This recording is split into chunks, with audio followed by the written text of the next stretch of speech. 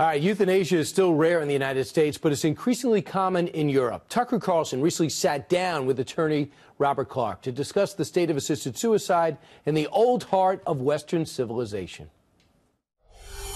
Mr. Clark, thanks for joining us. You represent Tom Mortier.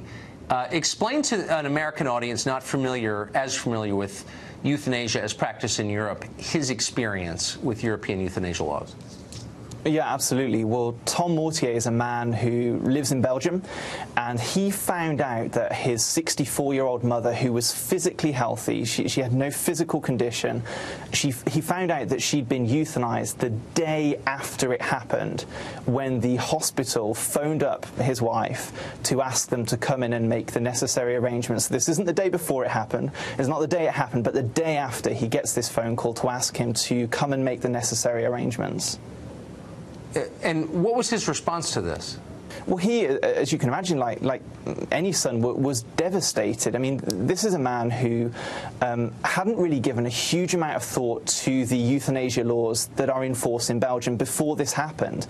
And his experience through all of this has turned him into someone who is willing to stand up in the difficult environment that it is in Belgium and say something is very, very wrong here when we decide that instead of caring for our sick, instead of caring for the vulnerable people that we have in society, we're going to offer death to them.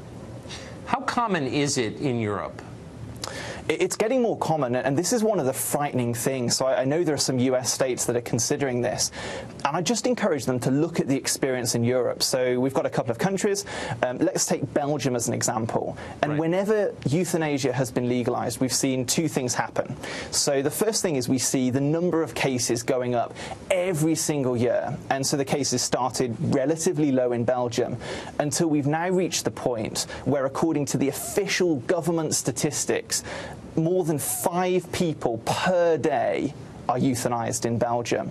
And so these stories that you hear, the arguments that you hear that say, well, this is an exceptional thing, this is a rare thing, it's not true. And that's the first big problem that we see, that wherever euthanasia is legalized, that the numbers go up. And then secondly, the categories of people that can access euthanasia start to expand.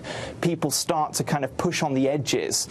Those that originally said, well, this is going to be really, really rare, start pushing out. So again, let's go back to Belgium and see what actually has happened. So 2014, Belgium extended its law to allow child euthanasia, so there is no lower age limit in Belgium at all. A child, as long as they understand, whatever that means, that what's happening to them, can choose to be euthanized. And then most recently I saw a proposal in the Netherlands for people who are just tired of life. So no physical condition, no mental condition, just people who are tired of life. And so this is what's really sinister here, because you see a law that people argue for as an exception, but that is never what it becomes, and you can see that pattern wherever euthanasia has been legalized. So a particularly sinister element of this is the economic part of it. So it's obviously much cheaper to kill people than to treat them, either for their diseases or their depression. So isn't there a built-in incentive on the part of the state that is providing health care to do this because of the cost savings? Well, absolutely. I mean, you and I both come from places that have an aging population. People are getting older. And a very, very real concern is this so-called right to die that people talk about, that doesn't exist in international law. This right to die actually very quickly becomes a duty to die. And so you've got vulnerable people, people that we should be caring for, who are going to start to feel maybe an implicit pressure, maybe just they feel they're a burden in terms of money, right, or a burden in terms of time, but maybe then explicit pressure as well. So cases where people have been told that they're a burden, that maybe their family members can't help them anymore, can't sustain them in their caring requirements. And so, yeah, there's a very, very real concern here that once you start to crack that door open, that it leads to vulnerable people feeling very, very real pressure. Have health insurers taken a position on this? Have they admitted that they're for it? So, I mean, the system of medicine is a little bit different in most European countries. Yes. But certainly, if you look, for example, in the UK at some of the groups that have been involved in this discussion, so the UK Parliament very recently debated this issue and overwhelmingly rejected a bill that would have legalised assisted suicide, as they called it, in the United Kingdom.